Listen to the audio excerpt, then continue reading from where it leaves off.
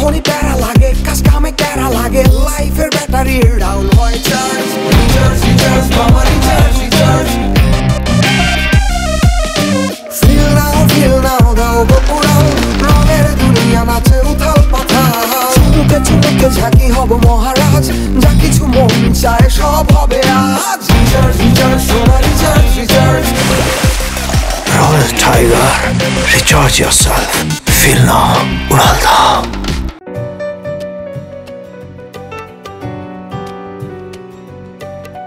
সব মানুষের ভাগে থাকে না সুখ প্রিয় মানুষগুলো দেখি বিরূপ দেখানো যায় না মনের আয়না সত্যটা ঢেকে রাখে মিথ্যে মুখোশ নিয়তি আমার সাথে করেনি আপোষ কি করে বোঝাই বলো আমি নির্দোষ নির্দোষ নির্দোষ নির্দোষ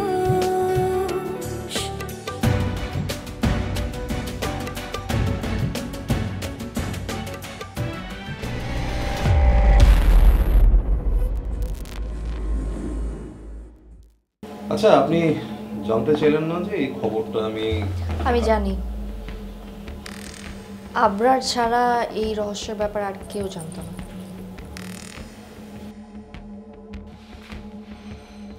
চাচি তোমরা কিন্তু কাজটা একদমই ঠিক করছো না আমাকে আদরের কাছে প্লিজ যেতে দাও এই একদম চুপ কোনো কথা বলবি না বেশি বোঝো না তুমি চুপ করে বস চাচি এবার কিন্তু আসলে অনেক বেশি বেশি হচ্ছে তুমি বসো কোথাও যেতে পারবা না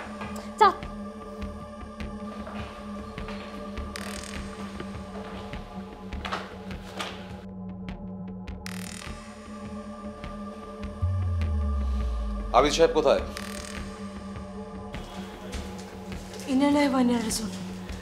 কি বলছো তুমি ওই আবিদ সাহেব হ্যাঁ তোমার শ্বশুর আরে ধুত্তুরি একটা মানুষ মারা গেছে তুমি আছো সম্পর্ক বানানো নিয়ে কে কার শ্বশুর কে কার জামাই ফ্রড তো ফ্রডই হবে তাই না মানে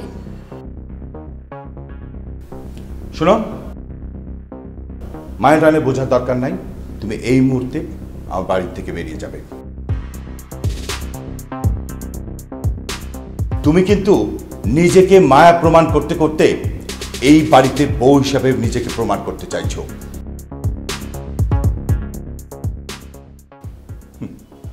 100 কোটি টাকা আমার না থাকতে পারে কিন্তু এই শহরে আমার একটা সম্মান আছে আমি একজন ব্যবসায়ী আপনি আদরের বাবা তাই সম্পর্কে আমারও বাবা হন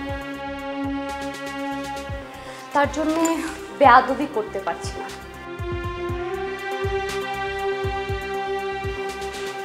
নয়তোবা আপনি আমাকে ফ্রড বলার কারণে আমি আপনাকে যে কাউন্টার দিতাম আপনার পুরো পৃথিবীটা উল্টে যেত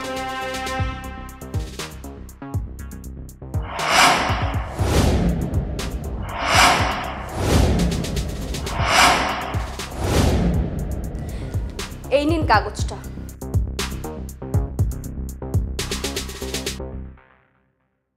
ডিএনএ টেস্টের রিপোর্ট দেখে নেবেন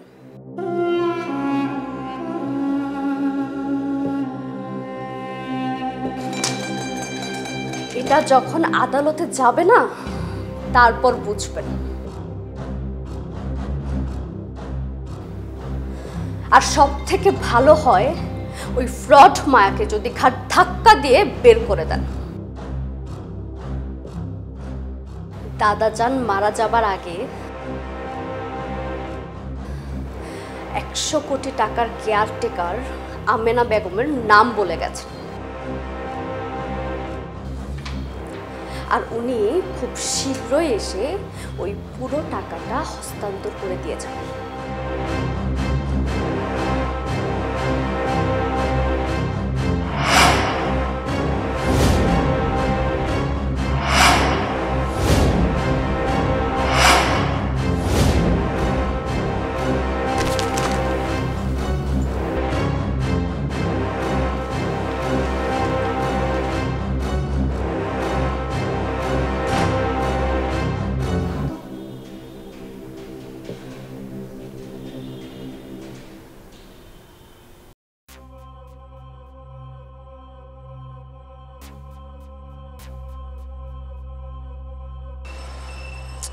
আচ্ছা তুই কি পাগল নাকি? ভাবি বলছিল না তোকে জিনিসটা লুকায় রাখার জন্য, তো তুই কেন বলতে গেল ওই পাগল অফিসারটাকে? এখন তো মায়াকে ধরে নিয়ে গেছে, আর শুনলাম মায়ের দাদাও নাকি সুইসাইড করছে। আর কোকার ওই কেসটা নিয়ে শোন, তোর ভাই আর ভাবি না আমাকে যেভাবে অপমান করছে, আমার জায়গায় অন্য কেউ হলে ওদেরকে খুন করে ফেলতো।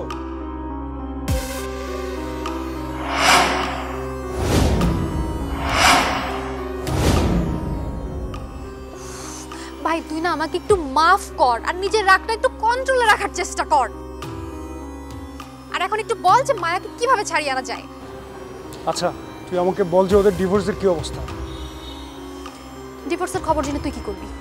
আমি ভাবছিলাম যে সব কিছু ছেড়ে ছুড়ে দিয়ে আমি অনেক দূরে চলে যাব, কিন্তু এখন না, আমি আর কোথাও যাব না। আমার ভেতরের যে বিষাক্ত সাপটা, ওটা আবার আদর জাগিয়ে দিয়েছে। আর এই খেলায় শুধুমাত্র একজনই জিতবে। কিসের ভালোবাসার খেলা? আদর, মায়া আর আবরারের ভালোবাসার খেলা। আর আমি?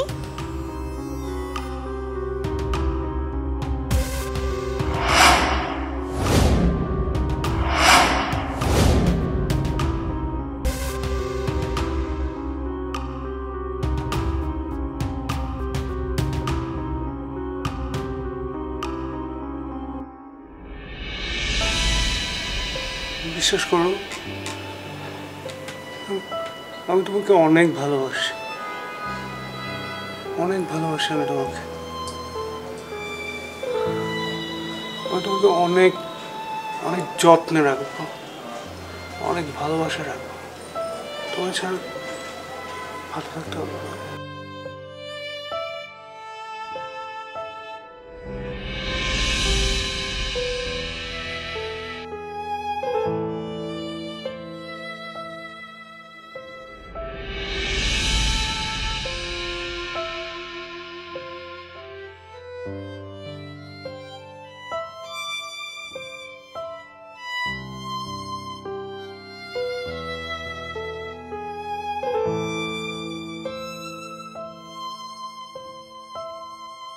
ভালো করতে আগে সব বলে দিছি, আগেই জানতাম এরকম হবে।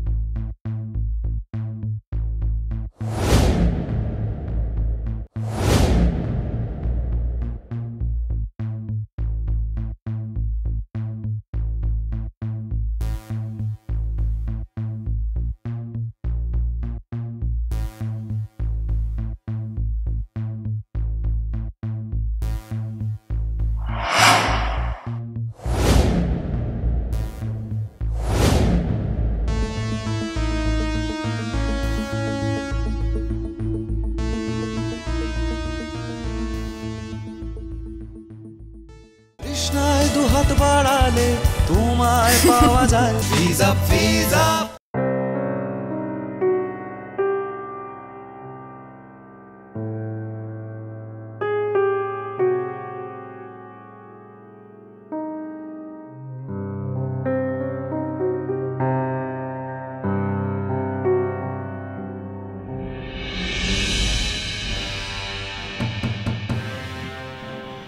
এই টাকা এত সহজে বের করা যাবে না, কারণ এই টাকাটা টেক কেয়ার করছে Amena Sheikh.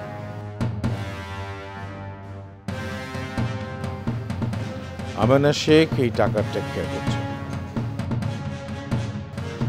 She is a very tough lady.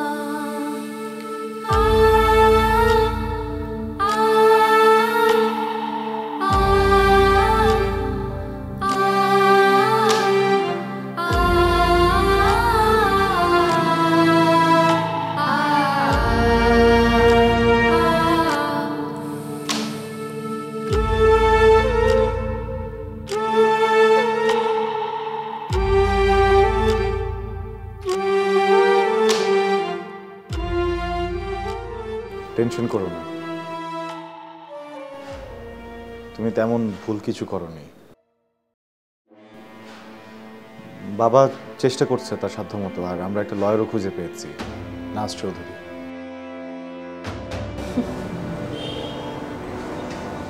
এত ভালোবাসা কোত্থেকে আসলো? তোমার অরিজিনাল মায়া কোথায়? সেলের ভিতরে আমার সামনে।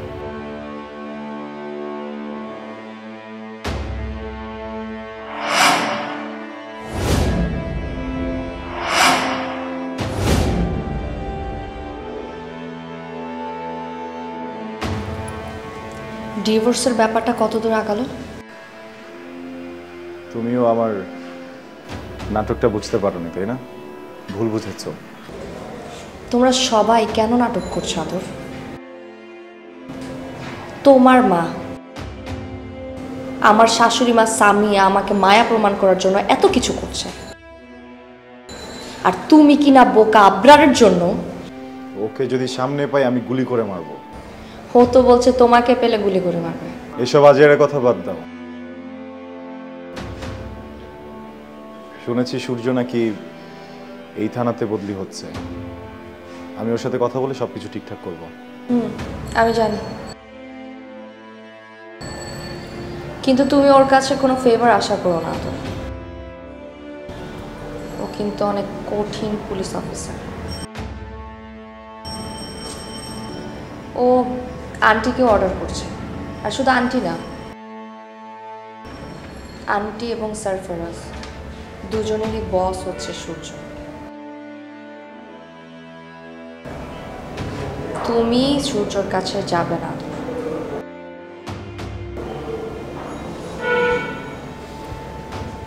এখন তুমি যাও। ওকে।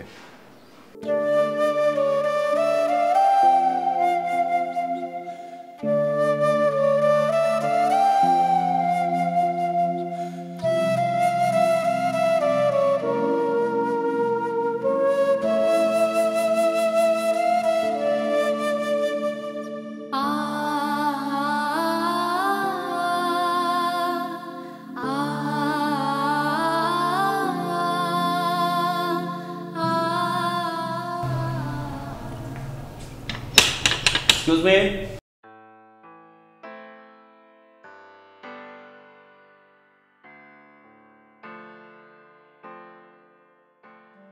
ম্যাডাম, এটা আপনাকে দিতে বলছে। ম্যাডাম? ম্যাডাম এখন পরির সাথে কথা বলছেন। উকিল সাহেবের মেয়ে? জি। থ্যাংক ইউ, বাট আমি এখন কিছু খাবো না। একটা রিকোয়েস্ট ছিল, এখন যদি কেউ আমার সাথে দেখা করতে চায় প্লিজ অ্যালাউ করবেন না। আমি কারোর সাথে দেখা করতে চাচ্ছি।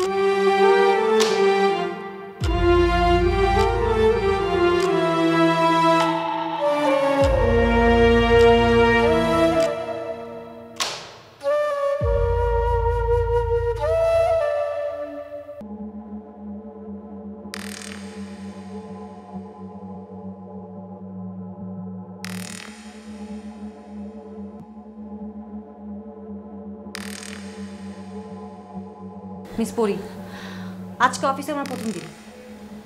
একজন অফিসার হয় আমি আপনাকে এশিওর করছি আপনার বাবার মৃত্যুর রহস্য আমি ডিল করব, আর পকেট মারকেও ধরে আনা হবে।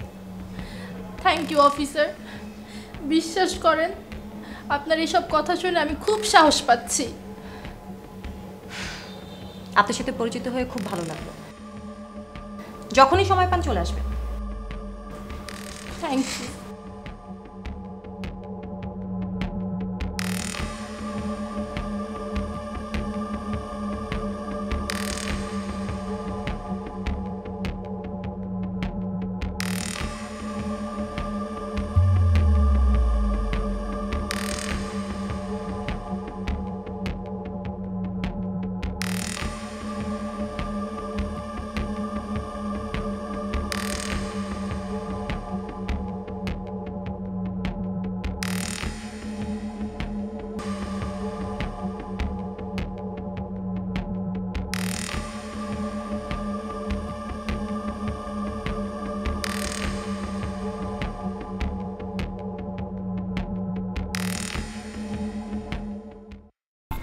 আবিদ সাহেবের পোস্টমর্টম রিপোর্ট কখন পাওয়া যাবে?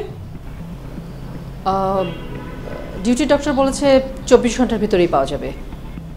আপনার কি মনে হয় এটা সুইসাইড না হত্যা না দুর্ঘটনা?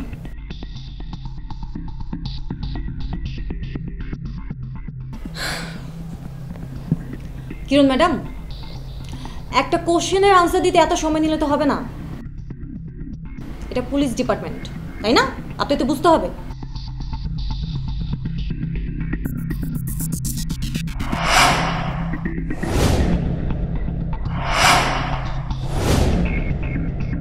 আজকে তুমি বাসায় আসো, তোমার 12টা বাজিয়ে ছাড়বো।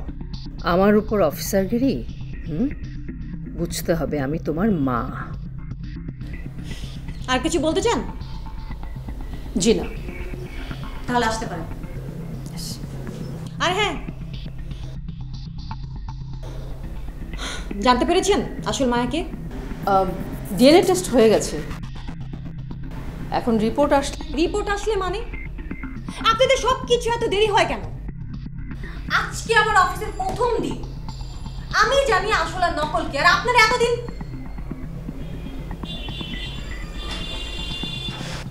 ম্যাডাম, ওই দুজন অফিসার এখানে কথা বলছে, কথাটা শেষ হোক তারপর আসুন।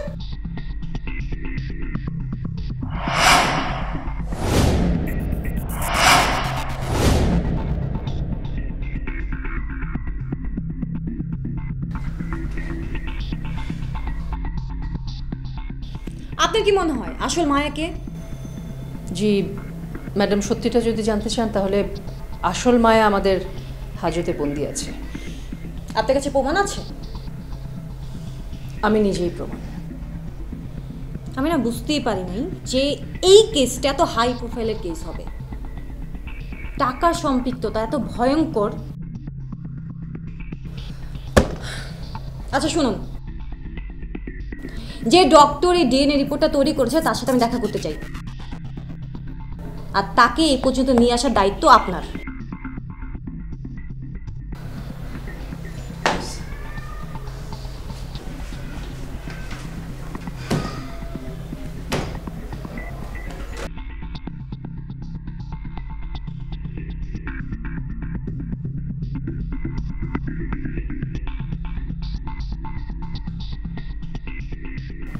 কি ব্যাপার? কখন রিপোর্ট দিবেন আপনারা? আপনাদের সবাইকে দেখে একই অবস্থা। তাড়াতাড়ি পাঠান।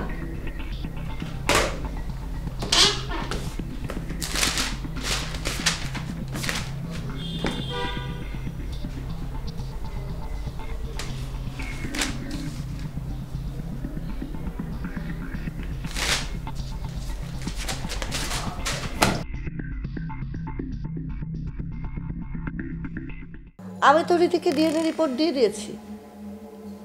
100 কোটি টাকার মালিক তো এখন রিদি, সেটা তো প্রমাণ হয়ে গেছে।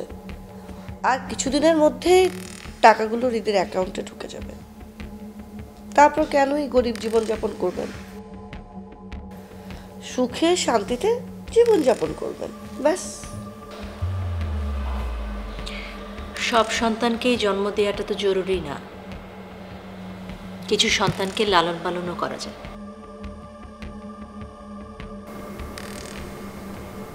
তুমি কাকে জন্ম দিয়েছো আর কাকে লালন পালন করেছো সেটা নিশ্চয়ই পাপা ভালো বলতে পারবে, কিন্তু এই মায়া যদি আসল না হয় তাহলে 100 কোটি? কি হচ্ছে মায়া? আস্তে প্লিজ বিহেভ। স্ট্রেঞ্জ, এটা কি ধরনের বিহেভ? অফিসার, আপনাকে আপনি বুঝিয়ে দেন, ও প্রথমে সূর্যের লাইফে ছিল আর এখন ও আফির লাইফে আসতে যাচ্ছে।